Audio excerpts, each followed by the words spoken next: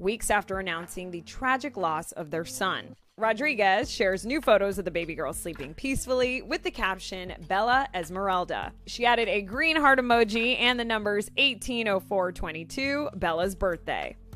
On April 18th, Cristiano and Georgina welcomed Bella, but revealed in a joint statement that they had also suffered the heartbreaking loss of her twin. The couple said, quote, "It is with our deepest sadness we have to announce that our baby boy has passed away. It is the greatest pain that any parent can feel. Only the birth of our baby girl gives us strength to live this moment with some hope and happiness." The couple updated fans days later with this family photo, writing, quote, "We want to thank everyone for all of the kind words and gestures. Your support is very important, and we all felt the love and respect that you have for our family. Now it's time to be grateful for the life that we've just welcomed into this world."